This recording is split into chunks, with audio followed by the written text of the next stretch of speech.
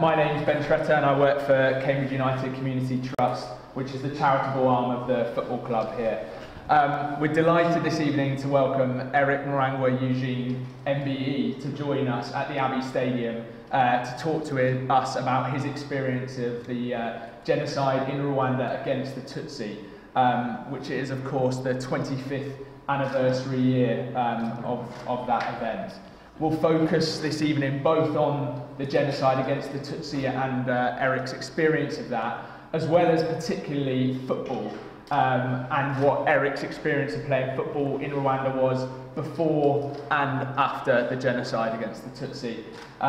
It's a subject area of Eric's life that he said to me he gets less of a chance to speak about, actually, both his experience growing up and playing football afterwards. So being at a football club, it's a nice opportunity to spend some time exploring that aspect of it. This event this evening is part of Cambridge City Council's Holocaust Memorial Events session, which has been organised by HistoryWorks, so we're delighted to partner with them, as well as Cambridge Ethnic Community Forum to put on this event this evening. And it's also part of Cambridge United's Kick It Out celebrations, which is a charity that aims to remove all forms of discrimination from football. So I'm just going to give a little context about the Rwandan genocide against the Tutsi, and then we'll move on to a conversation with Eric, but don't worry, you'll hear mainly from Eric rather than from me this evening. And at the end of that, we'll have a chance to ask any questions you like to Eric. So as I said, 2019 marks 25 years since the Rwandan genocide against the Tutsi. You'll notice there that I'm using the term Rwandan genocide against the Tutsi rather than the term just Rwandan genocide. And that's because, of course, a genocide must happen against a specific ethnic group. And that's a debate that's actually happened over the last 25 years. And recently, the accepted version is the term the Rwandan genocide against the Tutsi. And that's something Eric and I will explore a bit as well. So, what happened during this terrible event? So, from 7th of April 1994, just under 25 years ago, for 100 days, around 1 million of the Tutsi ethnic minority in Rwanda were killed. And this was done by citizens throughout Rwanda, directed by the political powers within the country, but it happened citizens against often their own neighbours, and it was largely done using machetes and handheld weapons. Now it's important to understand here that the terms Hutu and Tutsi are terms that were constructed during Belgian colonial rule in Rwanda. So those are terms that have a relatively recent history within the country and became solidified in the years between the end of Belgian colonial rule and the genocide against the Tutsi. So that's something, again, we'll explore what those terms really mean within Rwanda prior to the genocide against the Tutsi, obviously during the genocide against the Tutsi, and in the period after. So Eric was born in Rwanda in November 1975. That means at the time of the genocide against the Tutsi in April 1994, he was an 18-year-old with a promising career in football ahead of him. Of course, a lot of that changed as a result of the tragic events that occurred. So Eric, I just want to start firstly by taking you back to the beginning. What was it like to grow up in Rwanda in the period that you did? Yeah, thank you, Ben, and thank you everyone for coming to listen to my story tonight. How was my growing time experience in Rwanda? Well, I actually had a very humble and comfort growing experience up till the age of probably 10. I came from a working family. My dad was a professional accountant and working as a senior member of the organization he was working for at the time. And my mom was a stay-at-home mom who basically looked after myself and my 5 other siblings. So we had a normal life. My dad, as a senior member of the management of the company, had to move quite a lot because of where the company needed his expertise to go, and that meant as a firstborn child, and I really moved quite a lot in my first years. I wasn't really aware of the past complex history of Rwanda because this was not something that was discussed in my home. Things started to change or to become apparent to me when I started school at the age of 7, 8, when teachers used to ask students to stand up and line up on different lines in class, and Tutsis stand on this side, Hutus stand on this side. It was my first experience to actually understand that I might be different from my friends and classmates. I think I remember it happened also to my younger brothers, and one of my younger brother actually went to the Hutu side of, and then the teacher obviously knew who he was, where he came from, and he said, no, you need to go to the other side.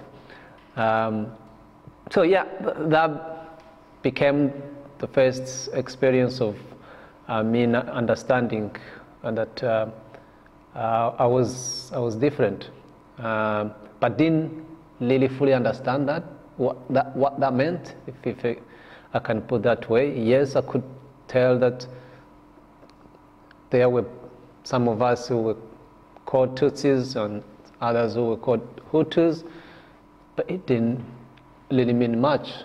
But as I was then growing up and becoming more aware of what those terms meant, I started asking questions. Why are we Tutsis? Why our neighbors are Hutus? What does that mean? And things like that. And I wasn't getting any straight answers because traditionally Rwandans are very reserved people. They don't really give much away. And the problems of Hutus and Tutsis were more serious also to the point where it was impossible to really talk about them in an open way.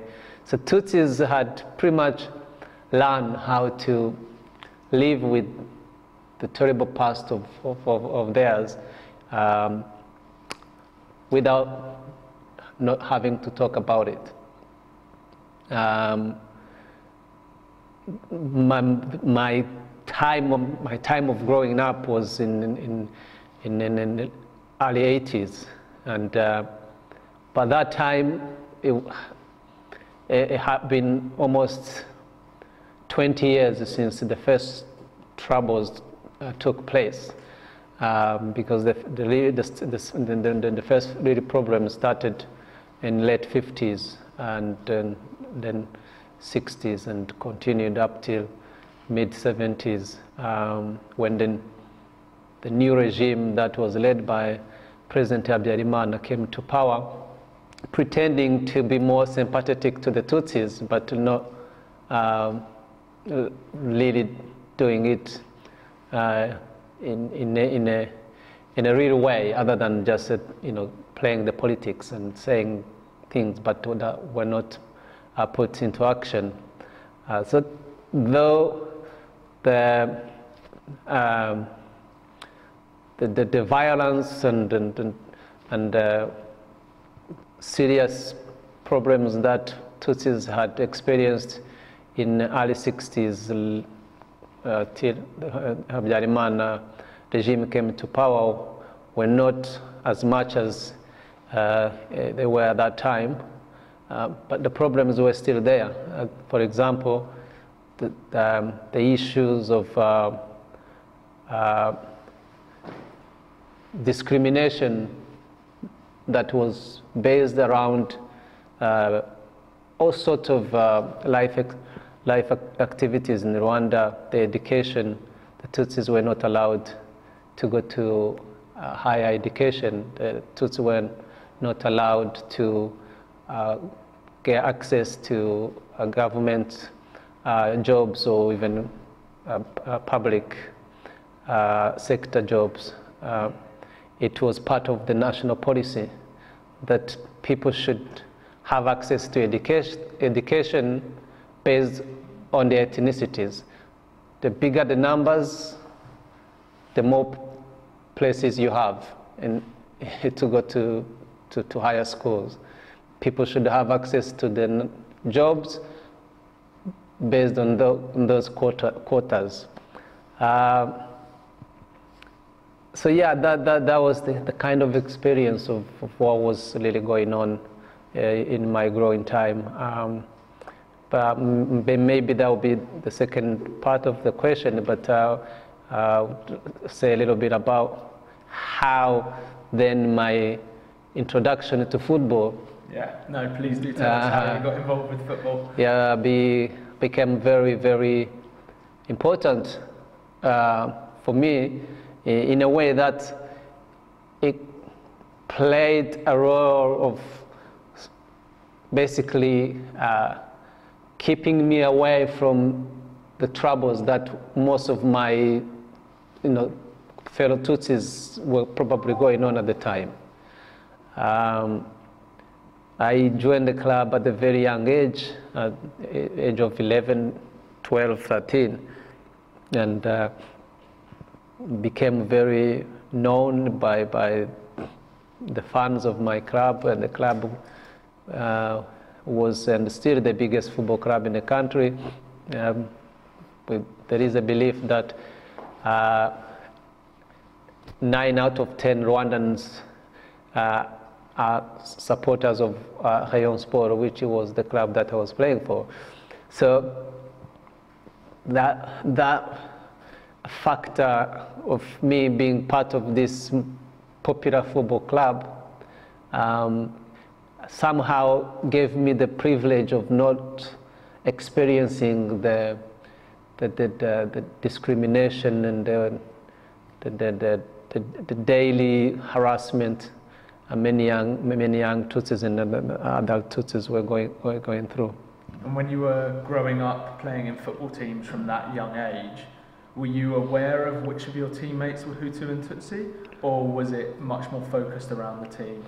Oh yes, but because I was already a grown up by that time, so I knew who was who, and they also knew who I was. But it was not really part of what we cared for, so it didn't really matter if you was a Hutu or Tutsi as a player for the club. What mattered most was for us to play for the team and then win for the team.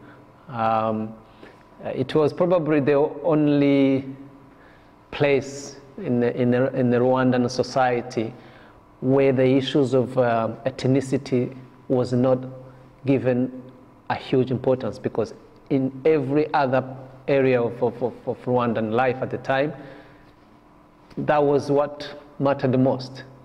If you were a teacher in a school, the first thing that the head teacher wanted to know which ethnicity you belonged to. If you were a nurse or a doctor in a hospital, that was what they wanted to know. in army, you could not even get there because it was, officially known that no Tutsis are allowed to join the national army. So in a football environment, it didn't matter. That mattered was your skills, how good you are, and the fans, generally speaking, didn't also see that as an issue. Turn that off. So it wasn't an important issue for the fans, your It was, generally speaking, it wasn't. So the fans didn't really care which ethnic group you belong to. But there were some area of the country where those issues were pretty much important, even in the football environment. In the north part of the country, obviously, where the most members of the regime at the time came from, in two provinces they were known back then as Ruhengeri and Gisenyi, and today they are known as Musanze and Rubavu. Those are, the heartland of the most extremist people. Even the football clubs, they are represented much more than just football. They cared about which ethnic group you belong to before you played for them. The fans, didn't want to see anyone playing for their clubs if he was not part of them. So yeah, we used to have a very, very tough time going there. I remember we were attacked a number of times whenever we went to play in Ruhengeri or Gisenyi, because partly some of us, they could tell that who we were by the so-called rooks of Tutsis or Hutus. But also the club I played for, but though the majority of players were Hutus when I was playing, but it had this label of being Tutsis club. And why? Because it was founded from the former capital town of Kingdom of Rwanda. And the kingdom obviously belonged to Tutsis mostly. So this club, because it came from the town of Nyanza, was always seen as an enemy's club for the most extremist Hutu people. And whenever we went to play in the north, we really faced a tough time. In the national police would be mobilized to use all sorts of means to cause us players and fans a lot of troubles. The referees would be put under pressure to just find a way of making us lose the game, or things like that. So it was a bad experience football-wise going to that part of the country. Yeah. And in terms of moving into the period of the genocide against the Tutsi, yeah, what was your early experience of that? At what point did you become aware that this was an event taking part across the whole country? That became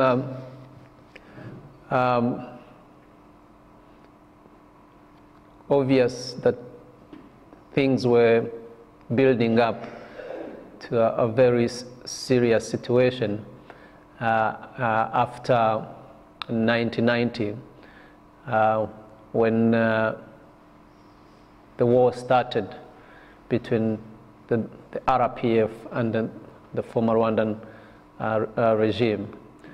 The RPF, for those who don't know, was a rebel group that formed from the second generation of Tutsis who were forced out of the country in late 50s, early 60s.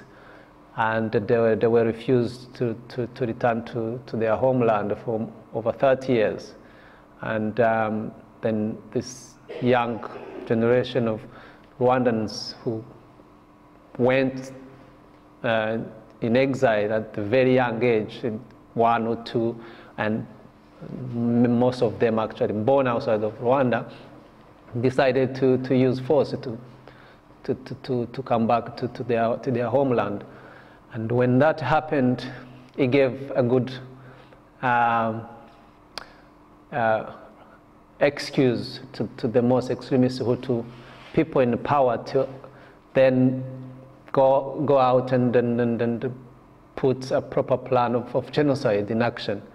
So they started doing things that were really clear that this is something serious would happen, even though no one really thought it would be a genocide. In fact, I don't think many people knew what genocide was at the time. When the RPF attacked, more than 10,000 Tutsis were rounded up across the country and thrown in jail without any charges, just because they were accused to be so-called collaborators of the RPF. So every Tutsi who had a status in the community at the time pretty much went to jail. The teachers, the nurses, doctors, business people, they were all thrown into jail for almost, they spent almost 2 years there. That continued throughout the next 4 years. And random attacks against communities where Tutsis were more happened every now and again across the country. A number of people were killed during the 1990 and 1994.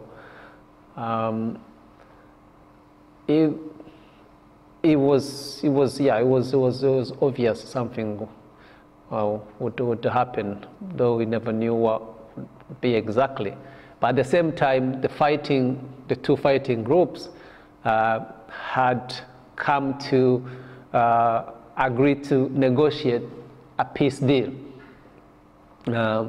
because the RPF turned out to be very organized group, both politically and militarily. They had captured quite a big part of the country, and they had campaigned in international community, and all that basically puts under so much pressure to the Habyarimana regime to accept to negotiate with them. So they had been going through what was known back then as a Arusha Peace Accord, which was meant to establish a government of transition, where the RPF will also be given some position in the government, where members of the RPF rebel group will be brought into the Rwandan National Army.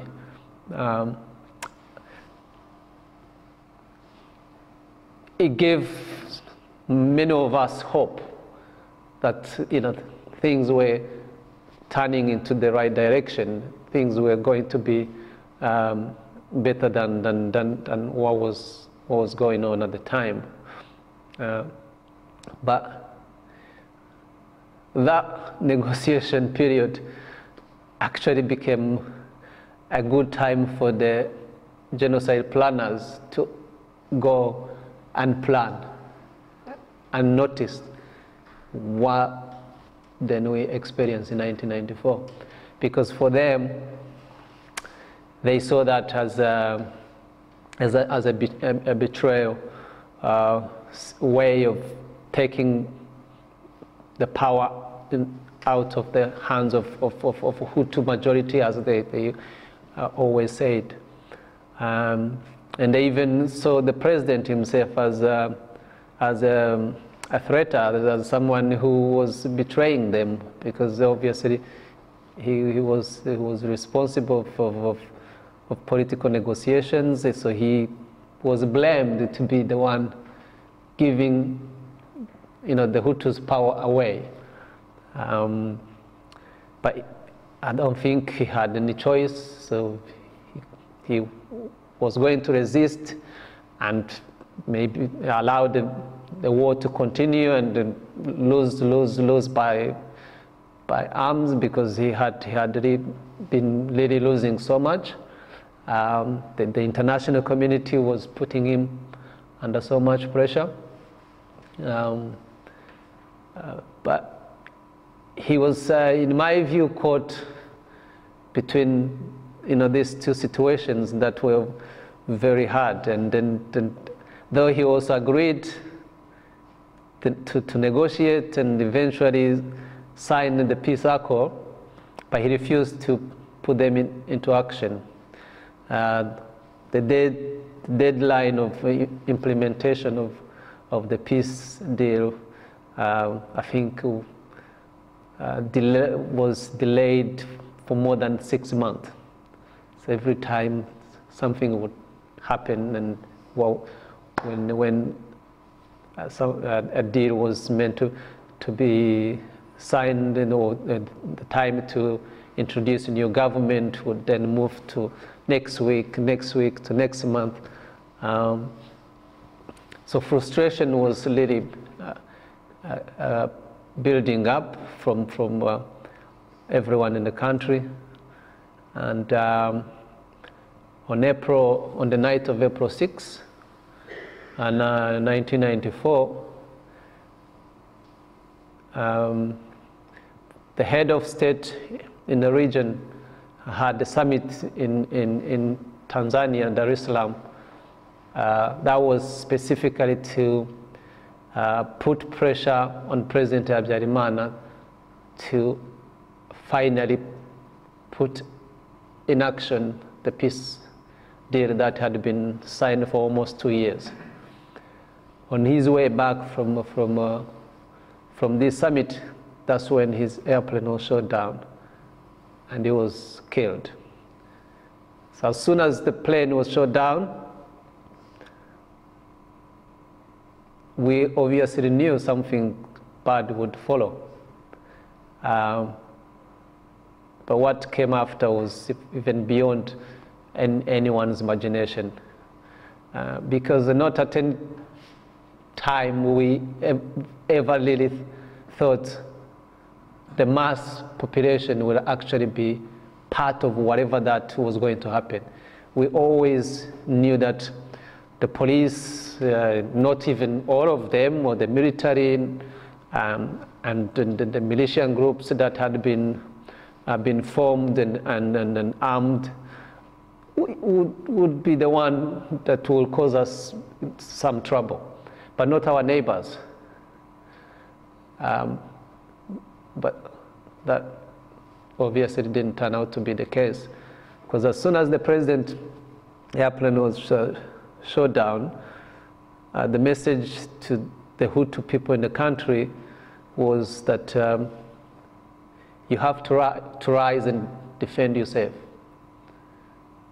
The president has just been killed, and he has been killed by Tutsis.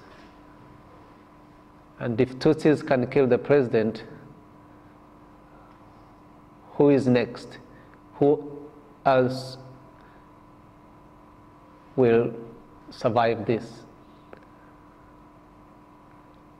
By the next morning, the entire country was basically under this total state of fear. The Hutus feared that the Tutsis were genuinely coming after them. and they had to stand up and protect themselves.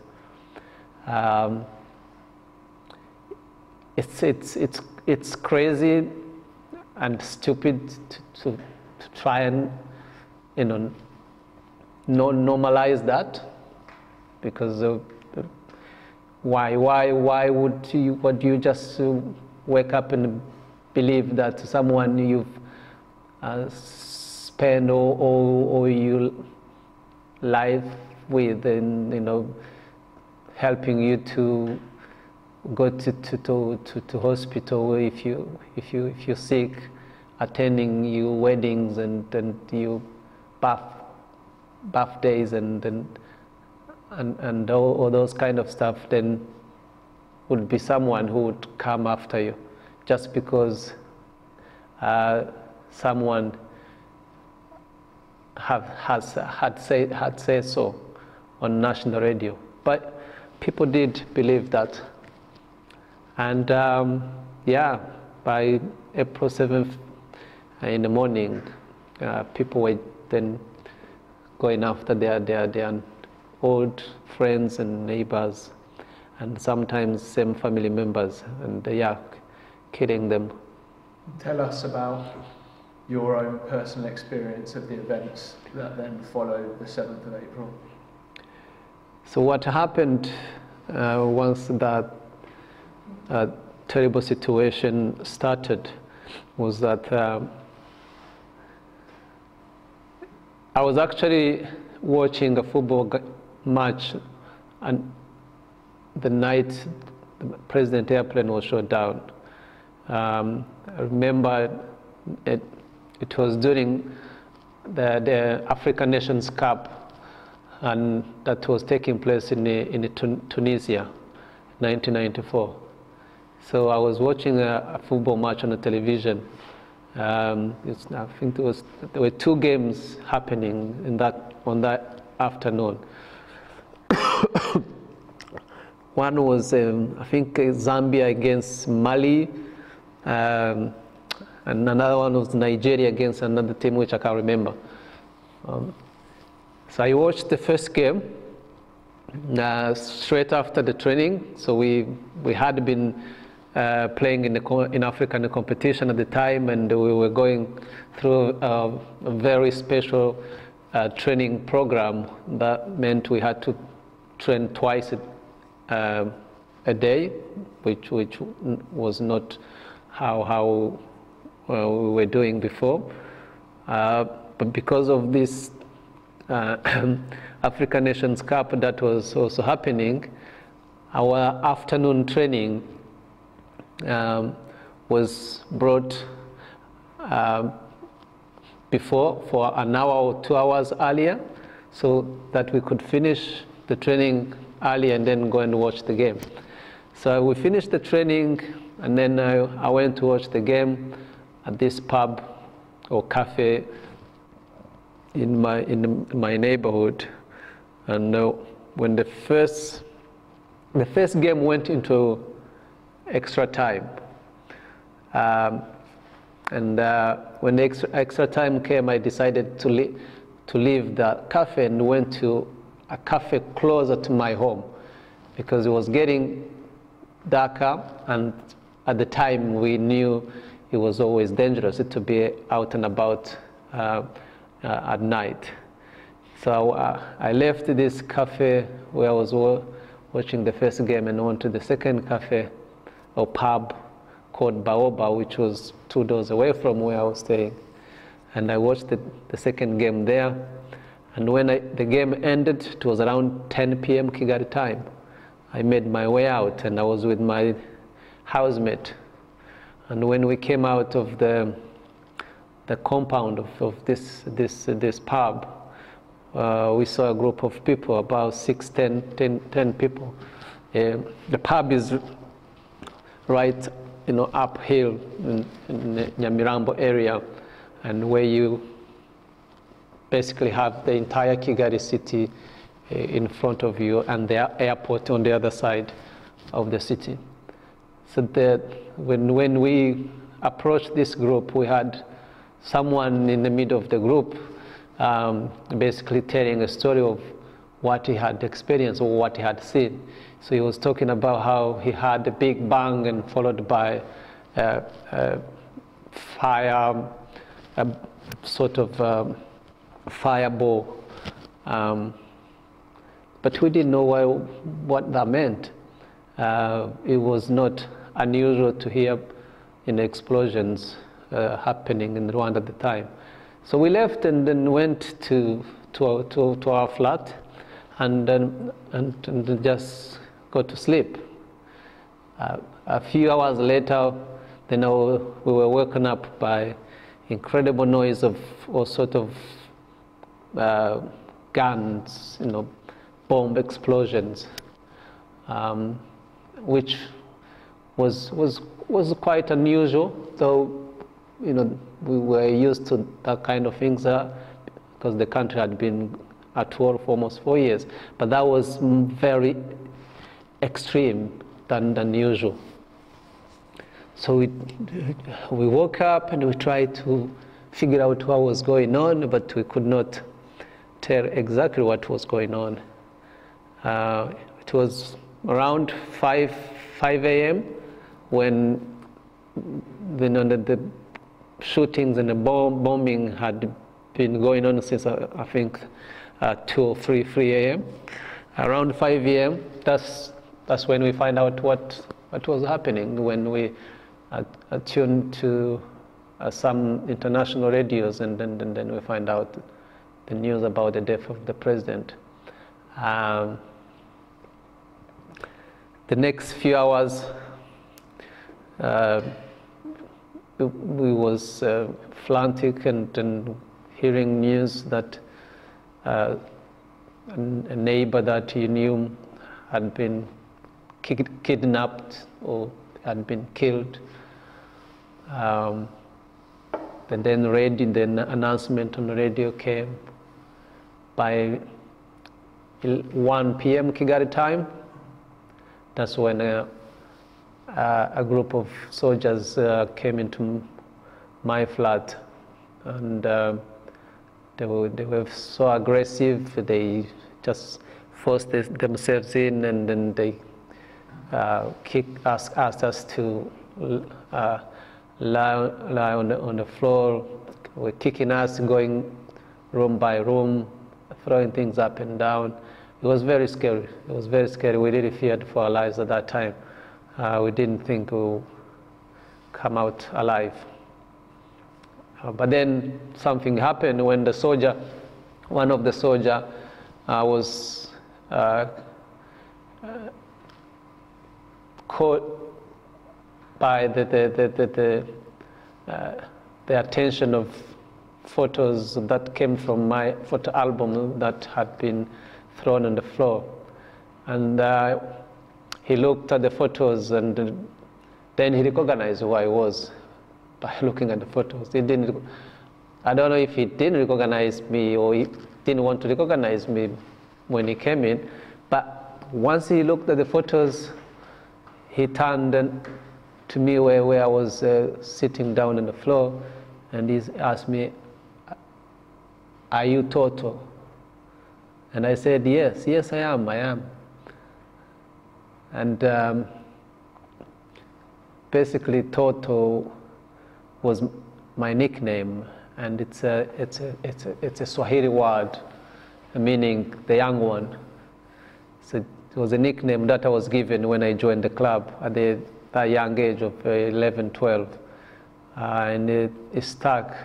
Even today, some people still calls me Toto.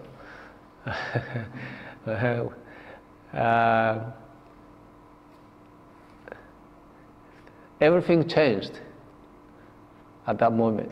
Once he realized he was convinced that I was Toto, he asked his colleagues first and foremost to stop what they were doing, because they were still going around throwing things up and shouting and really intimidating, pointing guns at us.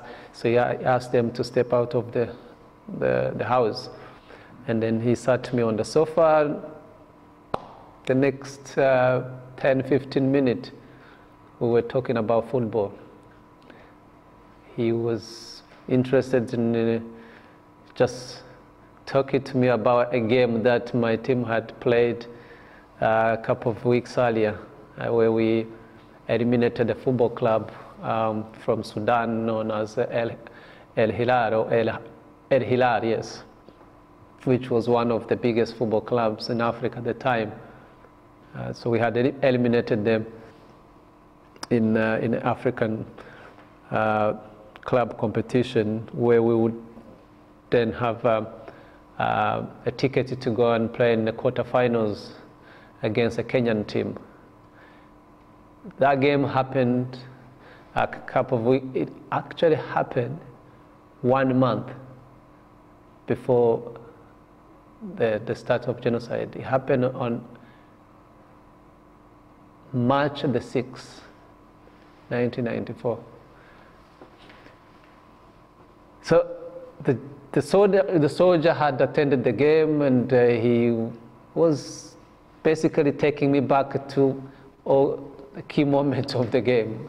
You know, you remember when you made this save, you remember when such a scored that goal, you remember when the defender made the tackle. That was the talk that went on between myself and this man who had actually come in my house to kill me.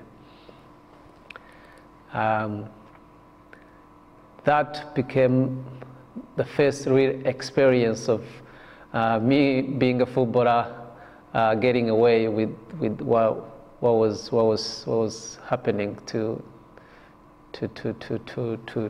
me.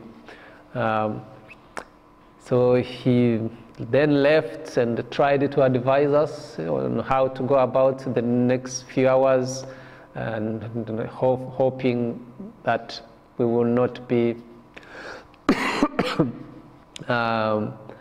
exposed to any danger of some of his colleagues who may be coming after him. He told us how to leave the curtain wide open, leave the doors open. According to him, if any of his colleagues would just be passing by and saw those signs, they would necessarily be interested to come in, because they would know that someone had already been there. It worked, because no one came in for the next 3-4 hours, because they were there around 1 p.m. They left around 3 o'clock. So we had another 3-4 hours before the dark, and nothing happened. So they left. Unfortunately, not everyone in my house was safe, was spared at the time, because we had a very young boy who was working as our houseboy. He was a 16-year young boy from the same village of my housemate. Being a Tutsi, he had finished primary school, and he had no chance of going to higher education. He had no other means, so he had to come to the city to find something to help him get on with his life. So he came and he got a job with us. The colleagues of the soldier who spared my life, when they went outside the house, they then come across this young boy, and they interrogated him.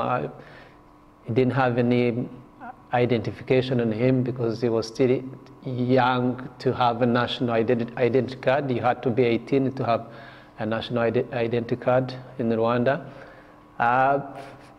For them, they believed he was a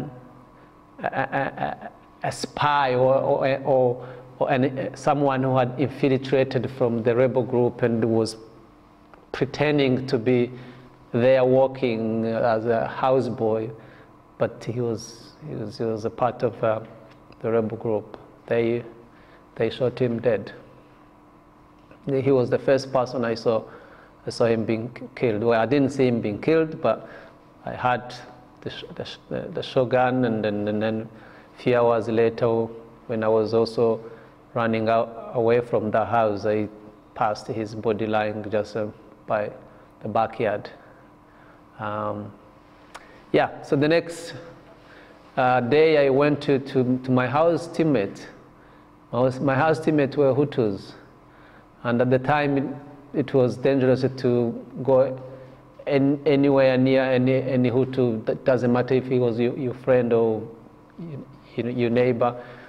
It had been made a national announcement that Tutsis and Hutus are officially enemies. But I decided to go and try and seek refuge to the house of my teammates. And that decision has been probably the best decision I've made in my life, because what went on after that basically contributed to how I survived the genocide. My teammate went out of their way to help me in an incredible, courageous, bravery way that obviously gave me the chance to survive. They provided food because I could not get out of the house at the time anymore. They provided information that would help me to run and hide whenever a danger would be coming my way. And at some point, they even paid their own money to release me from the hands of militias who had actually caught up with me. Eventually, when we realized that there was no more they could do, they advised me to go and seek refuge to another person who was also a key member of my football club. He was once part of the board of the club, but he was also the leader of the militias, the militia that were basically carrying the genocide over. He lived about half a mile from my teammate's house, and I was told to go and seek refuge at his house, because that was the last chance that I had. Once this group of militia came looking for me and then tried to take me away, and then they were bribed, and then eventually they left. We clearly realized it was just a matter of time that they would come back and take me away. And that's how I went to this member of my football club house. My teammate volunteered to accompany me there because it was not safe and easy to actually move around. Every corner of neighborhood was guarded by armed militias and ordinary members of the community who had now become pretty much part of the militia groups, because guns have been distributed to pretty much every Hutu house in a neighborhood. Had a gun, or those who didn't have guns have been instructed to use all sorts of weapons. So we went to this guy's house. His name was Jean-Marie Vianney Dahenyuka, but he was known as Zuzu. Zuzu was his nickname, and very much known by most people in the city. So we went there. It was an early morning, about 7-ish. It was always a good time to move around before the barrier, the roadblocks, would be more guarded and more dangerous. So yeah, when we arrived at his house, my teammate Longe went inside the house to basically speak to Zuzu on my behalf. And then a few minutes later, I saw Zuzu coming out of the house, and he was laughing, and they said, "Oh, I had been hit during the attack of those militians who almost took me away. They had hit me with an object which had, I don't know if it was a hammer or something, but it was a metal thing that they used to hit me, and then I was injured, and then I had a plaster on top of my head. And I think Longe had explained that to Zuzu when they were talking inside the house. So when he came out, the first thing he wanted to see was to see. He asked me to show him what was my injury. But I had my cap on, so I took off my hat, and then he looked at it and he laughed, and I said, "How could this be possible? Who is this Hutu person who actually managed to do this?" But he was saying that in a very funny way. And as a Rwandan, we understood why he was saying what he was saying. Basically, what he was trying to say was the physical appearance of Tutsis and Hutus, which became the most important way of differentiating or separating Tutsis, was that Tutsis were taller, thin, and Hutus were shorter and big, a little bit big. So for him, what he was trying to insinuate was, how could a short Hutu manage actually to reach the top of your head and with your height? Anyway, he was very much known to be the kind of person who always had jokes. Wherever he always had jokes. Some jokes were out of this world, but he was known to be that person. But then he told me that, Toto, don't worry, you're safe here. I will look after you till this all is done, and we're going back to play football soon. And during that period, over those several weeks since the 7th of April, were you able to have any contact with your family or your friends apart from your football teammates? Yeah. Actually, my family lived 2 doors away from my teammate's house, and yeah, I was very much in regular contact because the houses were close to each other. We used to jump over the fence and go to my parents' house, and wherever an attack would be coming from my parents' side, people will run from my parents' side to my teammate's house. Wherever an attack would be coming from the other side, then we'll run over to my parents' house. So yeah, I was very much in contact, and to some extent, the help that I received from my teammates impacted what happened to my parents as well. So you feel your teammates and your status as a footballer supported your family to some of them to get through this? Very much so, very much so. In fact, one of my younger brother later on also joined me at that house of my teammate.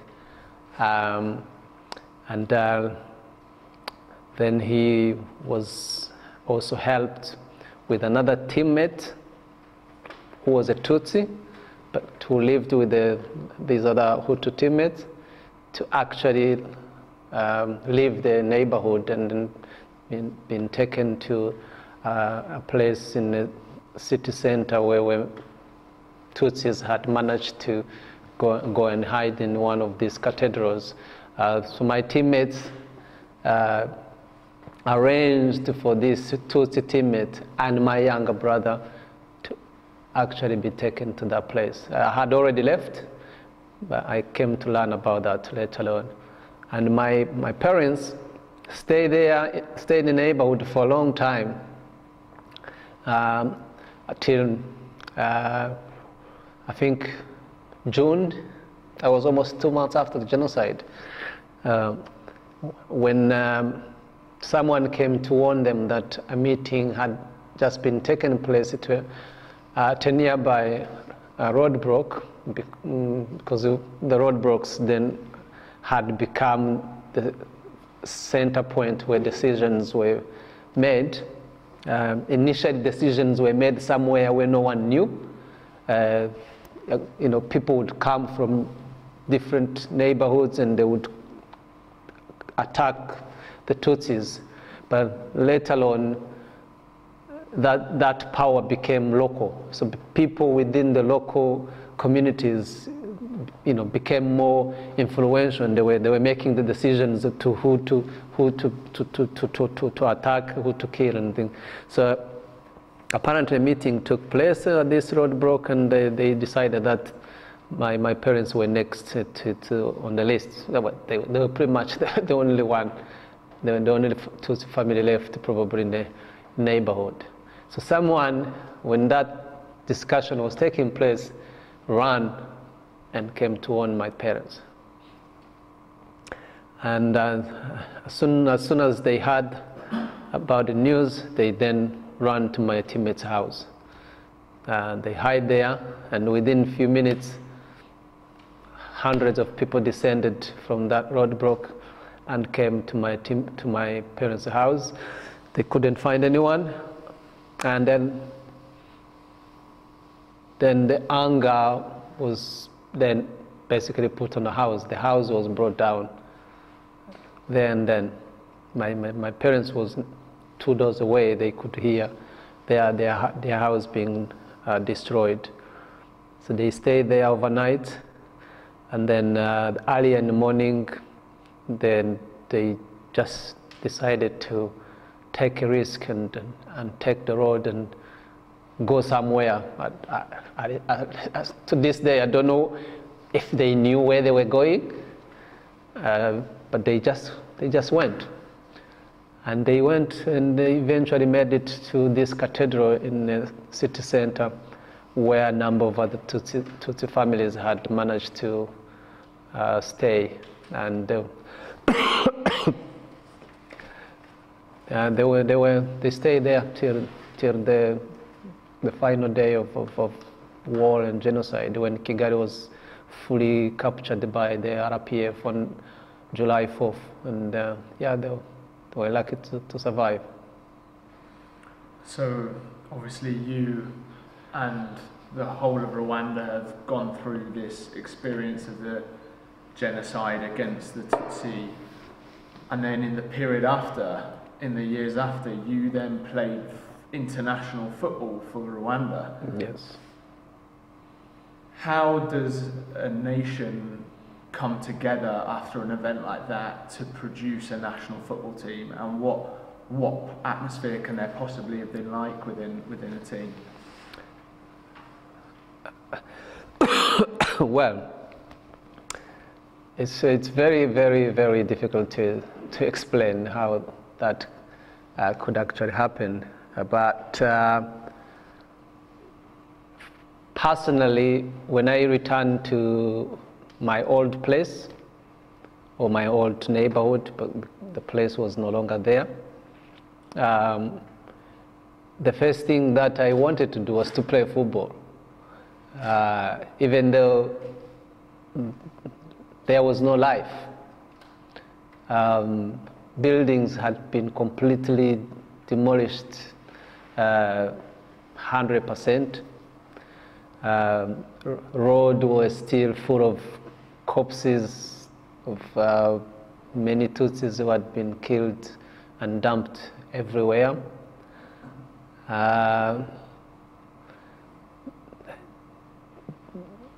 Neighborhoods were completely empty because once the genocide stopped and the war ended with over 1 million Tutsis dead, the Hutu population also fled.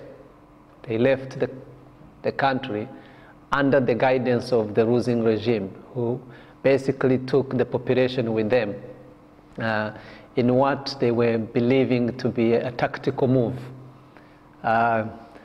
They moved from capital city to the south of the country and then to the north and west, where eventually France, which had been very supportive of the genocide regime, intervened way later in the genocide, around almost at the end of June.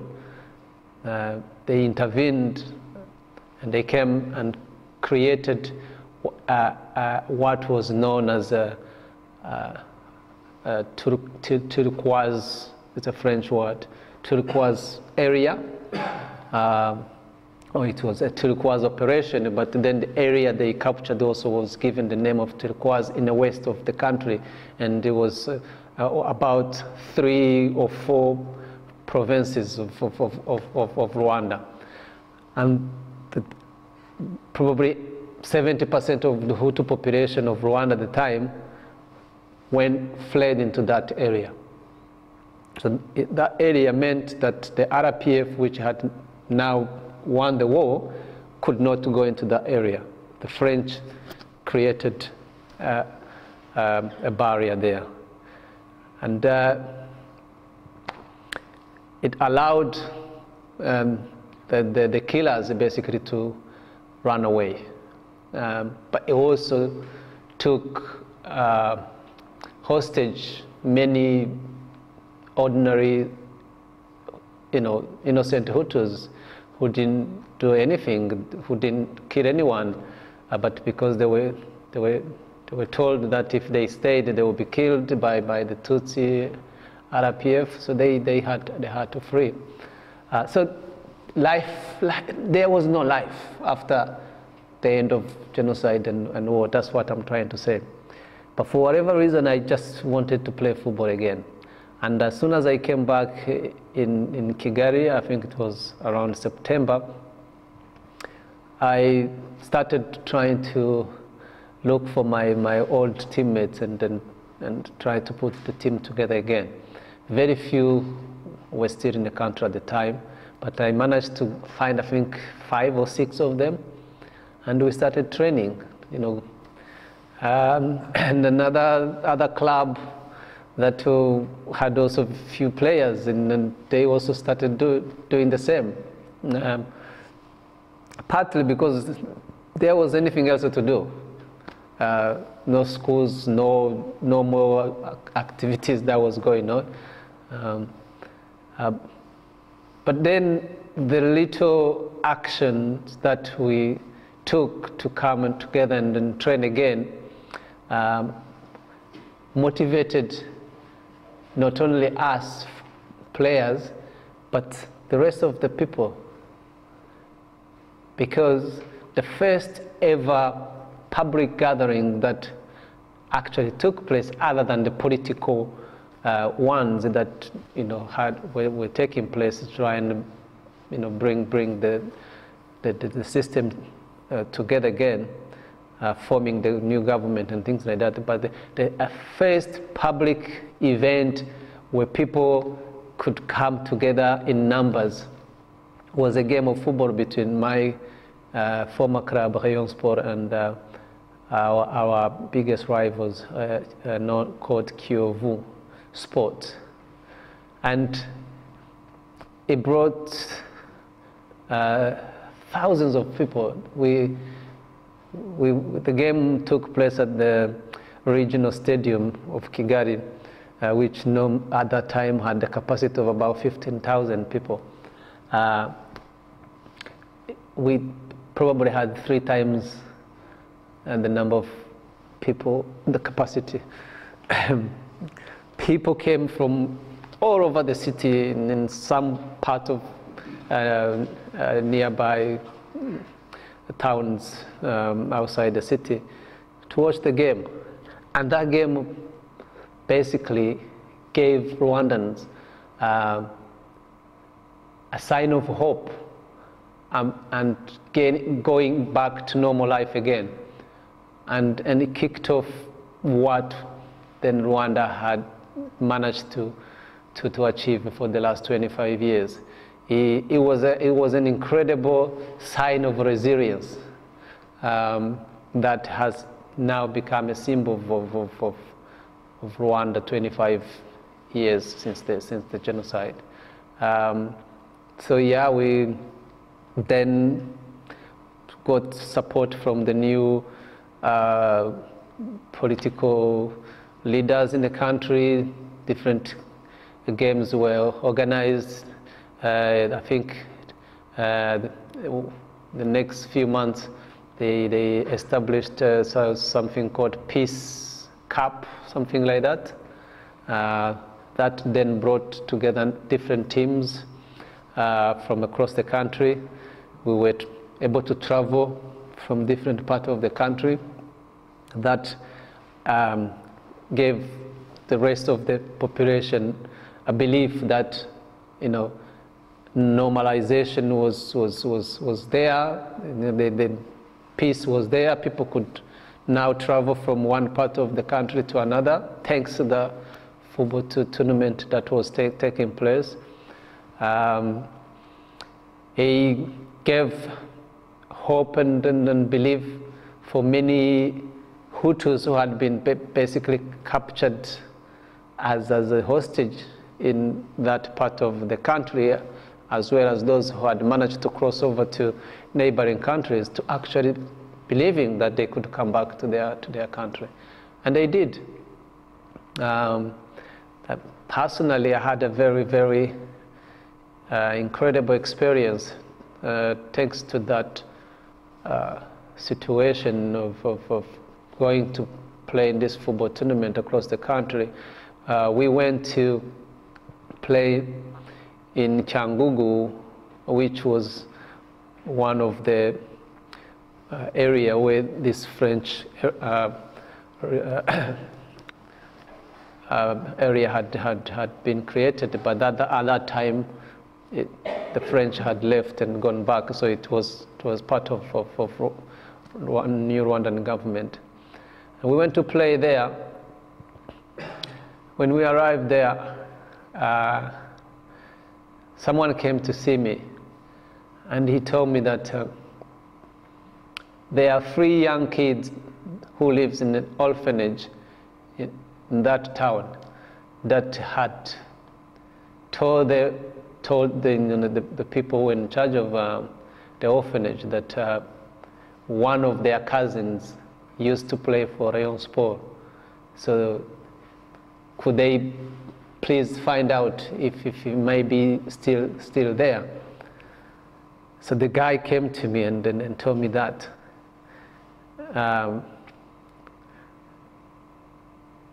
These kids were from my uncle's family who had been killed. My uncle and his wife and the 3 other children of theirs were killed. And only the 3 young girls, aged between, I think, 4 and 11, survived. And they were taken by a Hutu neighbor who fled the country. At the time, people were coming out of Kigali, heading to that direction where most Hutus were going. So they went with these 3 kids, cross over to Congo. When they got to this bordering town with Congo, they decided to leave these Tutsi children in Rwanda, but the family crossed over to Congo. And that's how these kids were recuperated and put in an orphanage. And that's how I basically discovered them, or they discovered me. Because once this guy came to me and then told me that this kid were there, after the game I went to see them, and then I was able to arrange for them to be brought back to Kigali, where they eventually reunited with some close family members. So that is to say how much the power of football really played a part in rebuilding the country at the time. I went on to play internationally, both for the club and for the national team. I was actually appointed a captain of the national team post-genocide. And going outside to play in neighboring countries or in other African countries became more than just going there to play as a football team. We were truly the ambassadors of Rwanda at the time. All those people who had fled in those countries, for them to come and see us, the people who they used to know, it was unbelievable to many of them, because many of them had so much been brainwashed that they didn't believe there was any life in Rwanda anymore, or there was anybody living in Rwanda anymore. So to see me or my colleagues who they knew before changed them, gave them the belief that, you know what, there is still a country that is our country out there. Why can't we go back home? And we were always talking to them, telling them, you know, you need to come back. If you don't really think you had anything to do with what happened, there is no point of you staying here. And even if you've done something, you know, come and face justice. But Rwanda had already been open to some kind of crazy approach of reconciling, you know, the people.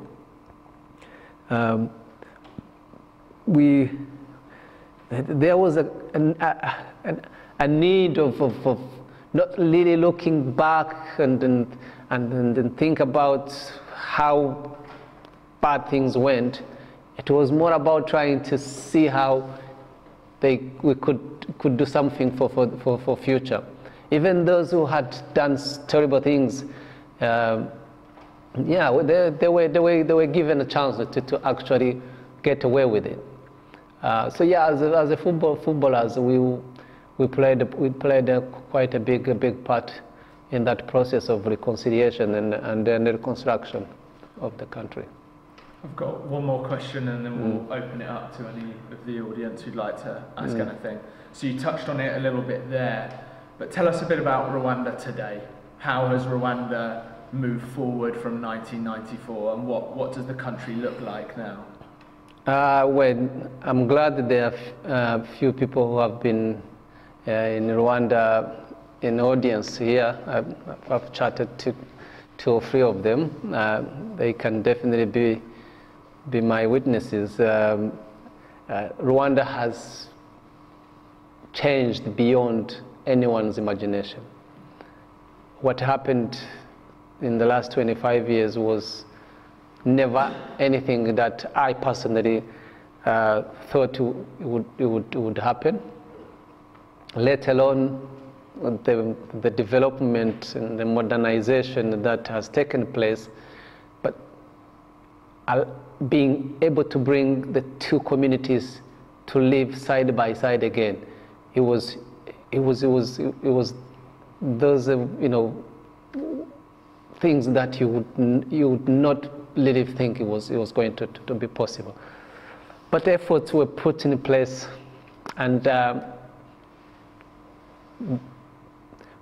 forgiveness was encouraged, and then it has taken place.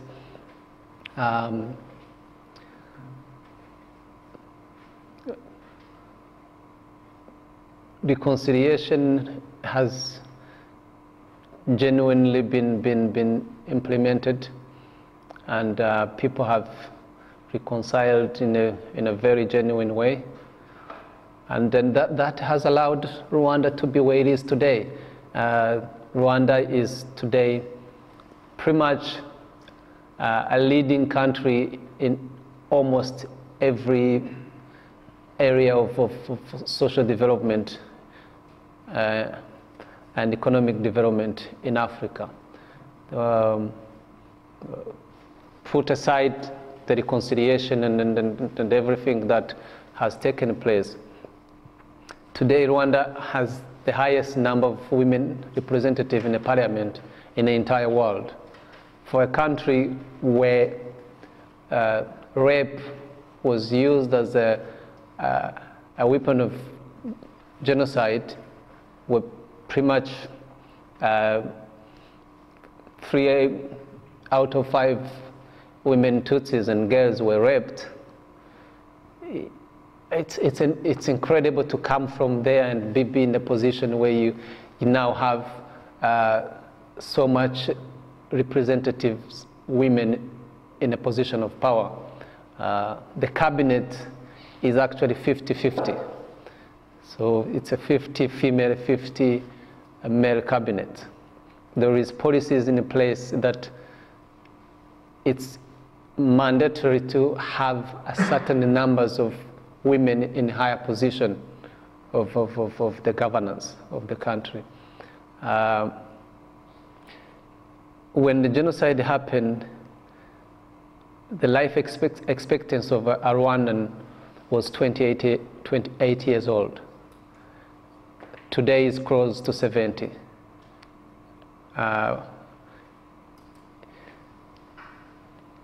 There is so much that has happened. I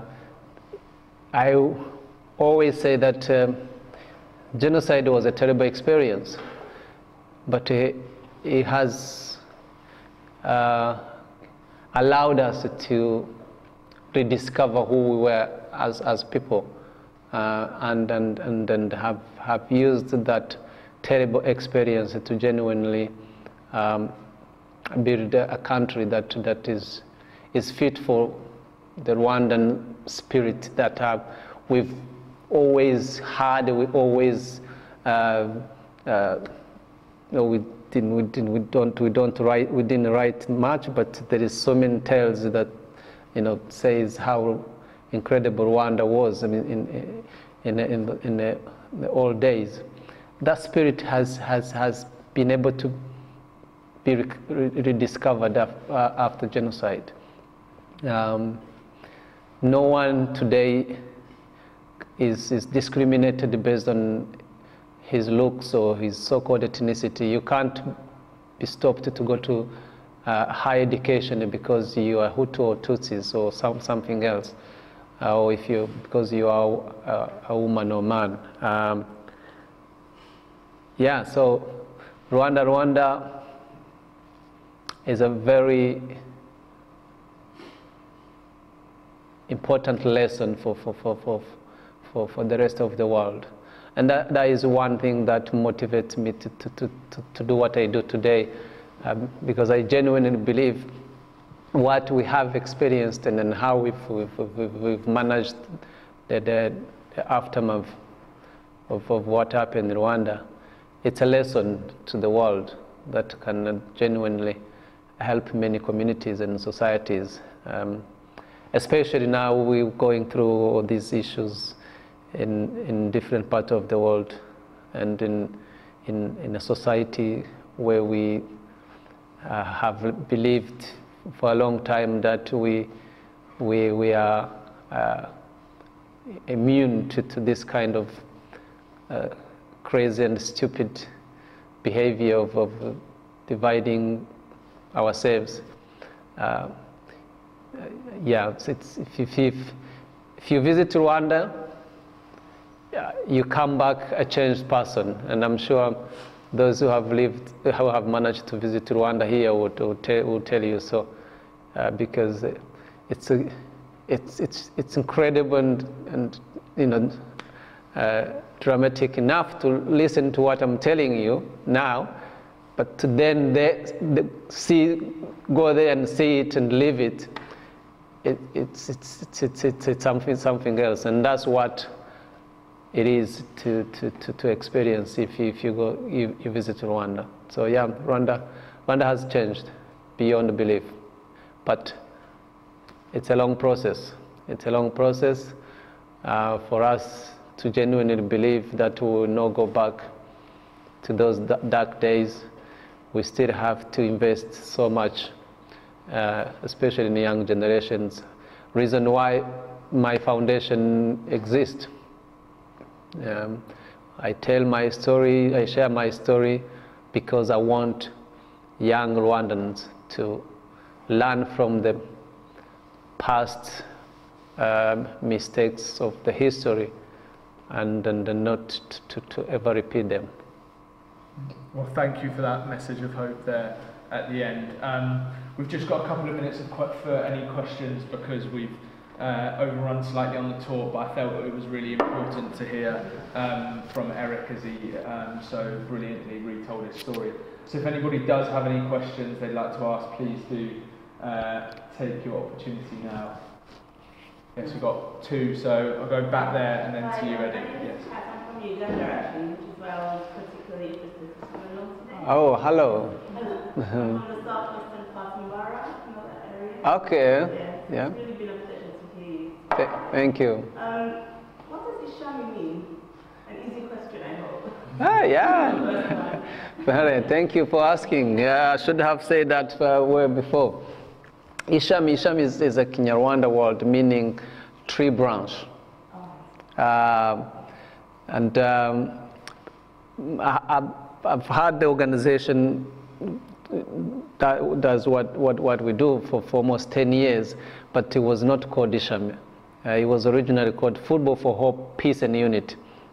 Ishami is a new name that we gave to the new foundation about 2 years ago when we were trying to reorganize and do things that we really thought were going to be more meaningful.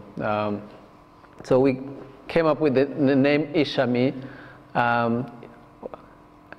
A tree, as you know, is a sign of life. A branch of the tree, it's what gives a tree a purpose, because that's where the fruit comes from, and then it's the fruits that gives that meaning of life. Given the background history of Rwanda and as survivors of genocide, we believe we are tree branches. We grew up from this tree of different experiences, but we are now branches that are producing this right messages of hope, of peace and reconciliation and so on, which is what we really need if we are going to have life going. So yeah, that's it means connection. It means resilience. It means more than just a tree branch, but really it's a tree branch, Ishami. Yeah. Eddie, yeah. It was actually exactly the same. Yeah. Does anybody else have a question? Yes, so we'll just take two questions and then we'll finish up. So one there. Would it be good just to mention what's going on with cricket in Rwanda? Cricket? Yeah. Cricket? Yeah. All right. I will try, even though it's one game that I know nothing about. Yeah, cricket is one of these new things that have happened in Rwanda after the genocide. I don't think any Rwandan actually knew what cricket was before 1994. But since that, we've had a number of Rwandans who grew up in English-speaking countries who had connection to the British culture, and cricket being part of a British culture. And then when they returned to Rwanda, they brought a game of cricket with them. And it has become one of the most fast-growing sports in Rwanda in the last 25 years. And I am actually sometimes amazed to see young Rwandans on the street with the batting, and then they say, what is going on here? And it's something that has also been helped a lot with the Conservative Party, because we had a very few Conservative MPs who find out about the interesting story of recovery of Rwanda, and then they forged some relationship with some Rwandans, and then they established this project which was known as a Mahoro project, Umubano project, which is friendship project.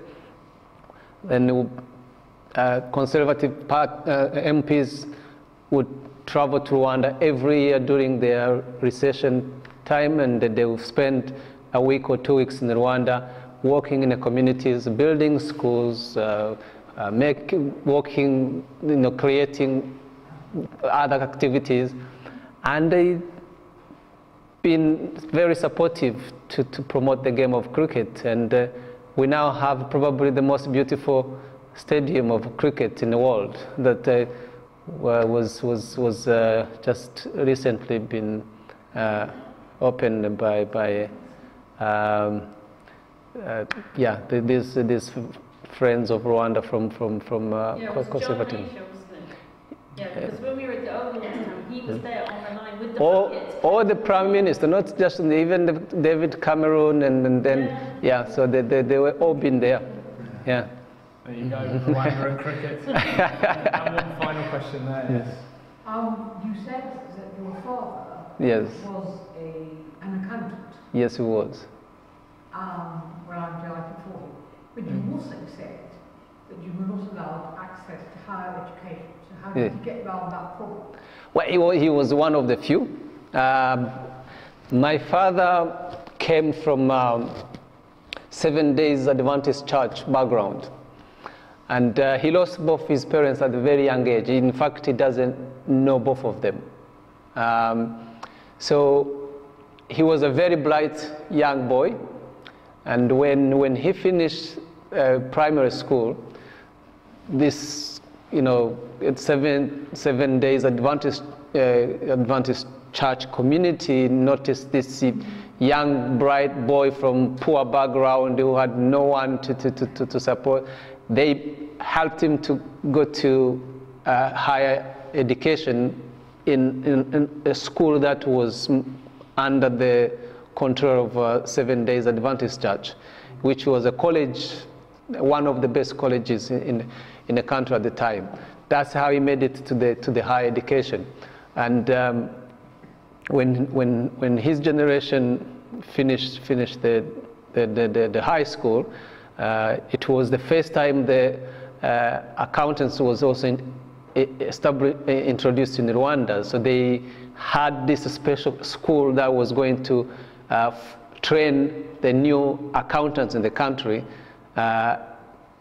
They had to go for the most bright one, the brightest people, and because they needed people with skills. They didn't have to look for which groups you come from. So he was then sent to this accountants training for 2 years, where he became a professional accountant, and then a new project was introduced in Rwanda with the help of European Union that was working in collaboration with the Rwandan government to have this project. And the people who recruited the senior staff of this project, most of them were Europeans, so they were looking for skilled people. They were not really bothered about where you come from. That's how he ended in his position. But he was later kicked out once the company became fully controlled by the government, and yeah, that's when he lost his job in 79 or 8, something like that. Great. Well, thank you very much, Eric. I'd just like to, before we thank Eric, just like to briefly invite Eddie Stadnick, who's the Chief Executive of Cambridge Ethnic Community Forum, just to sum up. So, Eddie, if you join us up here for a minute. I think this is a story which, for me, is very poignant. It's sad, it's tragic, but at the same time, it's incredibly, ultimately positive and uplifting. It's a triumph of the human spirit over adversity when we have something in common. There is an old adage that when evil prevails, when good men do nothing. And clearly there was evil and overwhelmed, there was a darkness there, but there was still some good men, which was good and very positive ultimately for yourself and your family, who got through this somehow, which is an incredible miracle, really. It's also, I think we're on the topic of the genocide and the Holocaust, and I believe, paraphrasing, that in the Talmud it says that if you save one person, you save the world. And I believe that the people that saved you ultimately saved the world, because you have gone out and you're a living example of how the world is saved. What I would say, we work in a system which has relative harmony, but there are a lot of issues bubbling beneath the surface. That hatred, that malicious evil doesn't just happen. It's something that clearly in that environment, it was building up and building up. There was many different factors that just required a catalyst, something just to spark, and it just fired off. And I think until you go through something like you've gone through, you don't really appreciate. Sometimes we call it political correctness, sometimes we call it free speech, when in fact some people are being irresponsible and are actually, it's hate speech. And I don't think people realise sometimes how all these things build up until a particular situation is created where it's possible for people to do the things that they did there and have done in other parts of the world, and even recently. So I think it's just being aware of that. And I think you're a positive force for change, and I'd commend you for what you've done, because you didn't have to, and what you did was you brought people together, you brought your community, your country through a healing process, and I think sport here has been that common factor, very uplifting, very positive, and thank you very much, Eric and Ben and Helen, for bringing us all together. A very unique, very special opportunity. Thank you. Thank you. Thank you, Ben. Thank you. Well, thanks, Eddie, for summing it up so brilliantly, so I won't add any more. And just a final thank you, Eric, for sharing your story with us and with the world. So thank you, everyone, for coming. Thank you, Ben. Thank you. Thank you.